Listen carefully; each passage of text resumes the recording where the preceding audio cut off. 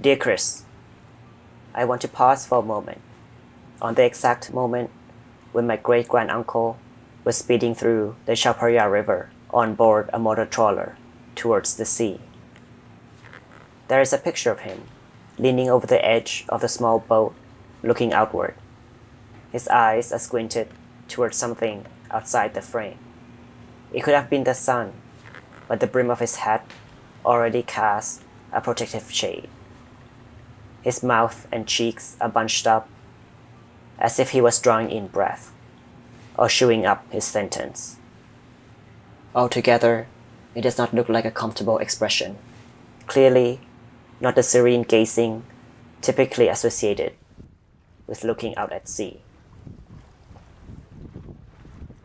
Yet, it does not quite express fear, but rather a mixture of confusion and discomfort.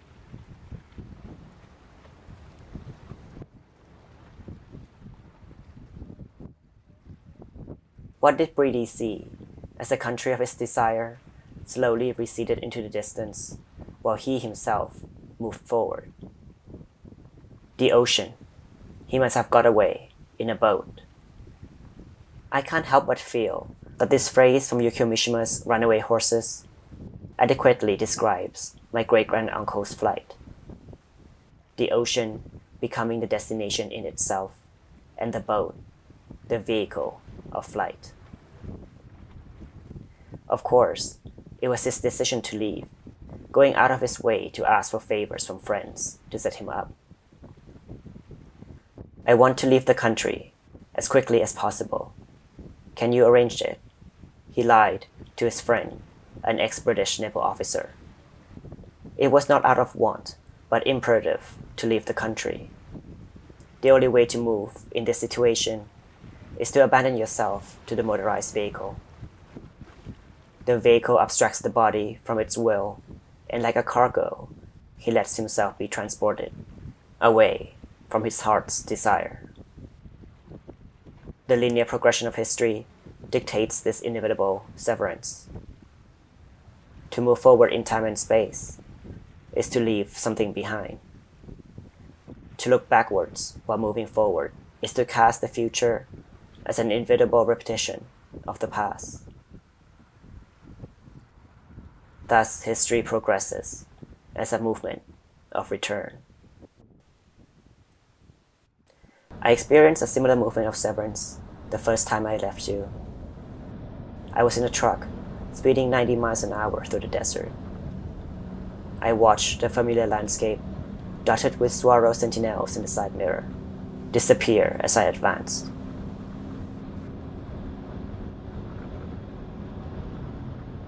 I passed from one desert to another, with low bushels this time. Everything that came after that break became a reenactment of the past. I learned the names of the desert plants that used to surround me in order to remember. Disparate elements of songs, tastes, and smells reconstitute memories of a place in time.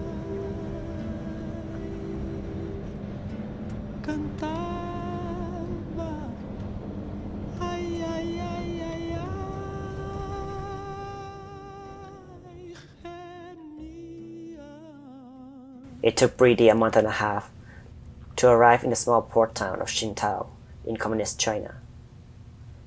In that length of time, his gaze filled up with waves, and he was left to fill in the absence of the land desired with words. Historians Chris Baker and Pasuk Phongpaichit describe him as a man of action. Yet, it was in exile that Pridi truly became a man of letters. Words are the only weapons he can assert on reality, since he himself had become a political amputee.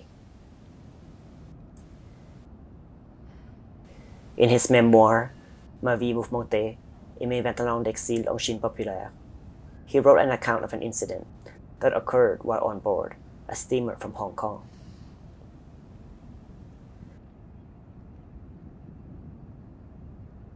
The captain mistook an approaching vessel to be a nationalist naval vessel and alerted the passengers to destroy any documents that could associate them with being a communist. In flurry, many passengers burned their documents in the boiler of the steamer's engine. Their fear, however, was unwarranted. The warship turned out to be British.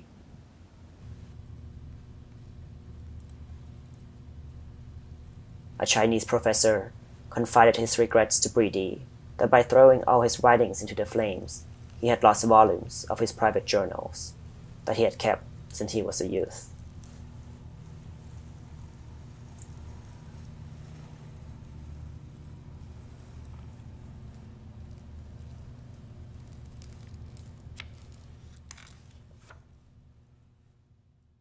I moved westward as far as I could until the desert became ocean once more. Beyond the horizon, the west ends and Asia begins.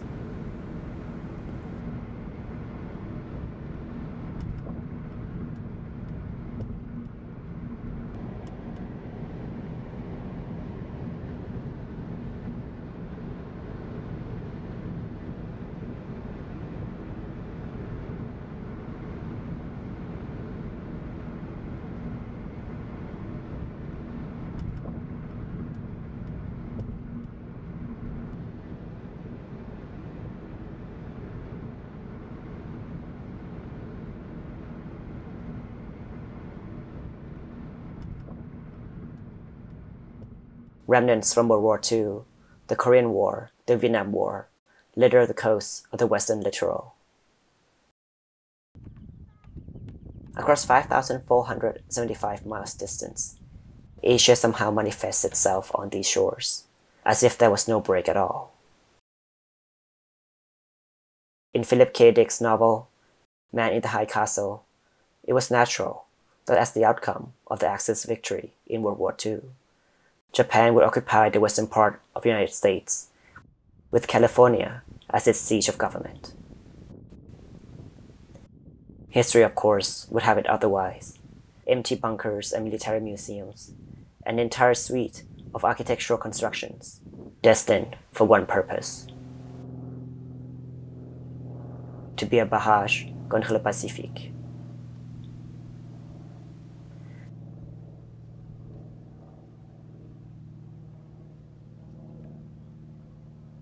The Pacific Ocean is the ultimate barrier between the East and the West. These defenses are no longer needed. The enemy has been defeated. The yellow peril is neutralized. We are safe now.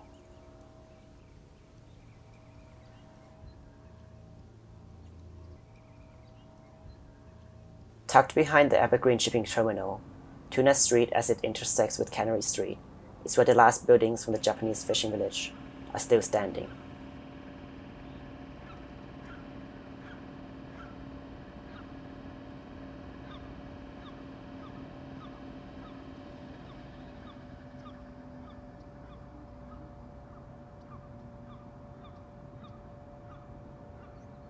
The three buildings are boarded up with plywood. Only a blank sign and a sign in Korean are visible. Upon closer inspection of the blank sign, the faint traces of the lettering, Fraser's Boiler, 744, appear against the white background.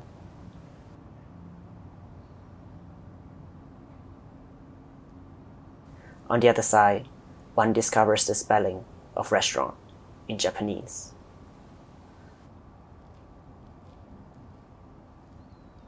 The boiler company, now defunct, had replaced what used to be a sushi restaurant by the shore. More decipherable signs appear. In the space between two buildings, an array of bowls of water and cat food are left by a disused gate. A number of benefactors of such offerings proud the area.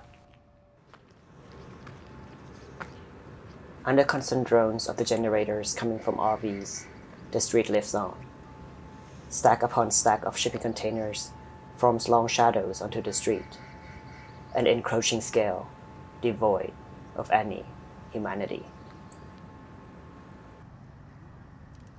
The street dead ends into a wharf.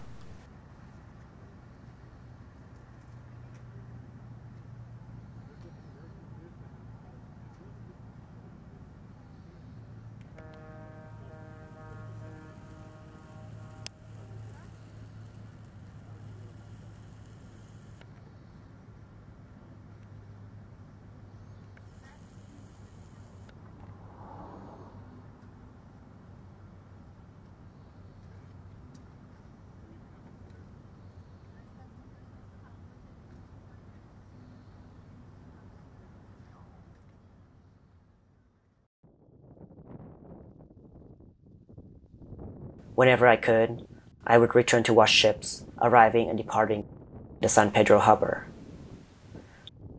I scrutinized their names painted in large across their bodies.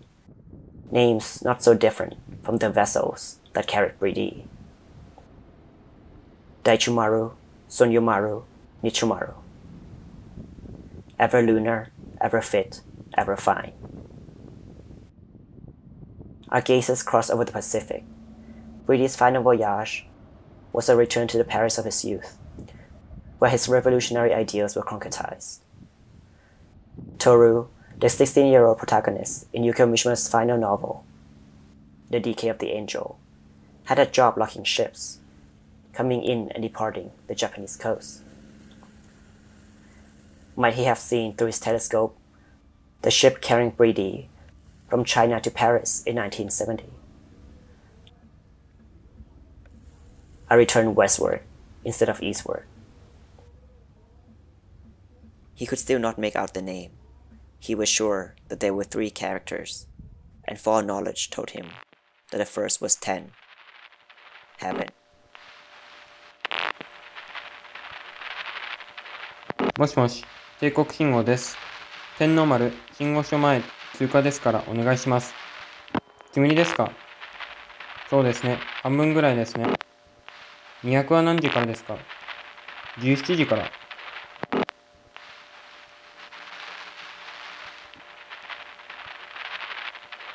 もしもし、天皇丸3の G 入りますから。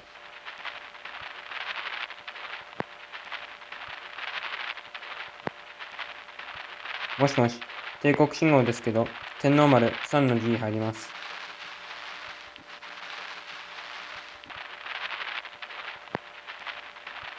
もしもし、税関ですか？刑務官お願いします。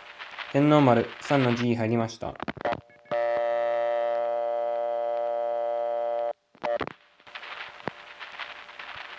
もしもし、16時15分3の G 通過。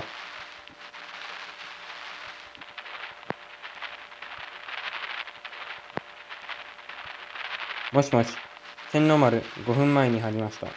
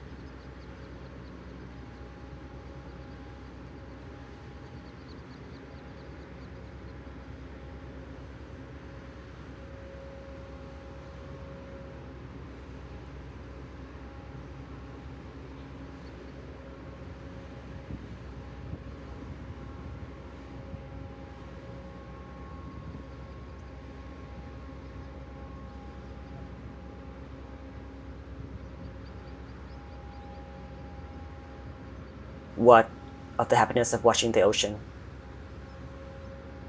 Upon being invited to a residency at the One Archives on USC campus, I started to be followed by a shipping container named One.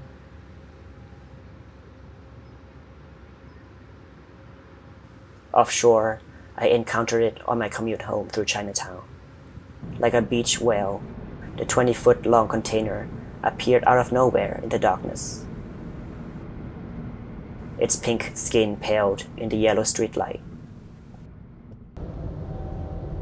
During a short visit back to Thailand, it appeared again in short glimpses on the freeway. I understood perhaps more deeply the meaning behind Mishima's protagonist's musing. If seeing is a meeting between I and being, which is to say, between being and being, then it must be the facing mirrors of 2 beings. No, it was more. Seeing went beyond being, to take wings, like a bird.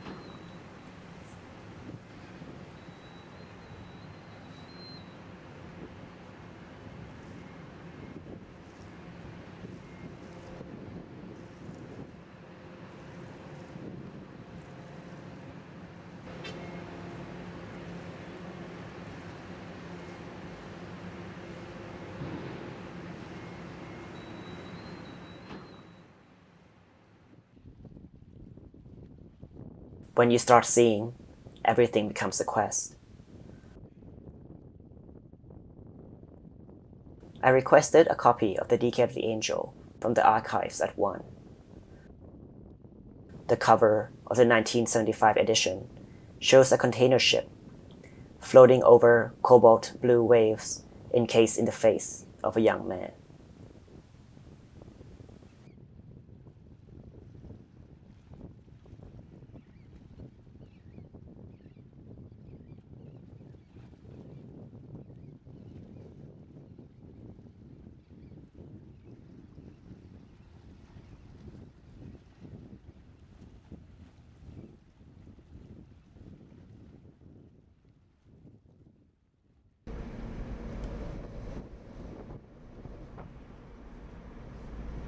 What of desiring you, a white heterosis male, made me realize my difference. Against the stark whiteness, my brown skin radiates. Yukio Mishima's narrator, Shigekuni Honda, obsesses over the reincarnated form of his friend under the brown skin of the Thai princess, Ying-chan. I am not a Thai princess, I am a Japanese boy, the clairvoyant chart exclaimed. The color of your skin bewilders me, as if I had not grown up among white people. I have seen the naked white male body before, yet somehow I haven't. I would ask the most naive of questions. Are other white men equally as hairless? Are these freckles from the sun? Your freckles spread across your shoulders and the nape of your neck down to your forearms. The skin on your face is burnished by acne scars. How does one ever come to associate whiteness with the supreme race, when its skin is so fragile, so easily tarnished? As many Thais, I grew up believing that our country has never been colonized. Yet, we have freely given up our territory and self-determination to a foreign entity. The US military's covert presence in Thailand in the ensuing Cold War is an ideological trade-off. The king, Bhumibol Adulyadej, Rama IX, was made into a dietic ruler to ward the country against the specter of communism. In return for monarchical rule, the US established their army base on Thailand soil against the communist bloc, Vietnam, Laos, Cambodia, Korea, and China. Japan, on the other hand, got their nationalism squashed after World War II and suffered under American rule for a decade. The US-backed military coups kept the Thai people in check. In 1973, the student movement in Thailand that overthrew the military dictatorship sparked the first hope that a return for Pridi might be possible. But the civilian efforts were brutally crushed 3 years later, when the military dictator returned and the paramilitary and the police joined forces to massacre the students in revolt.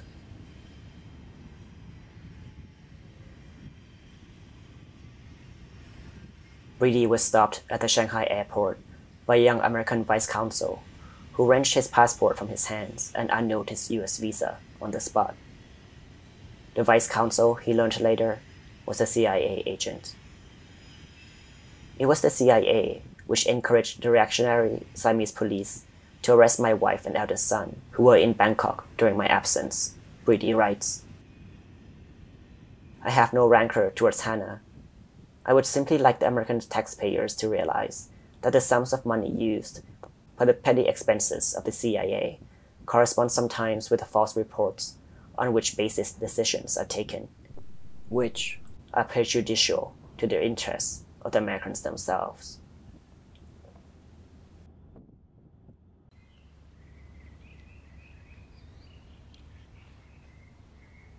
The movement of return is only instigated by the force that propelled it forward. What Pridi saw was a resignation, an expiation, a country and continent that no longer exists except through the eyes of the West.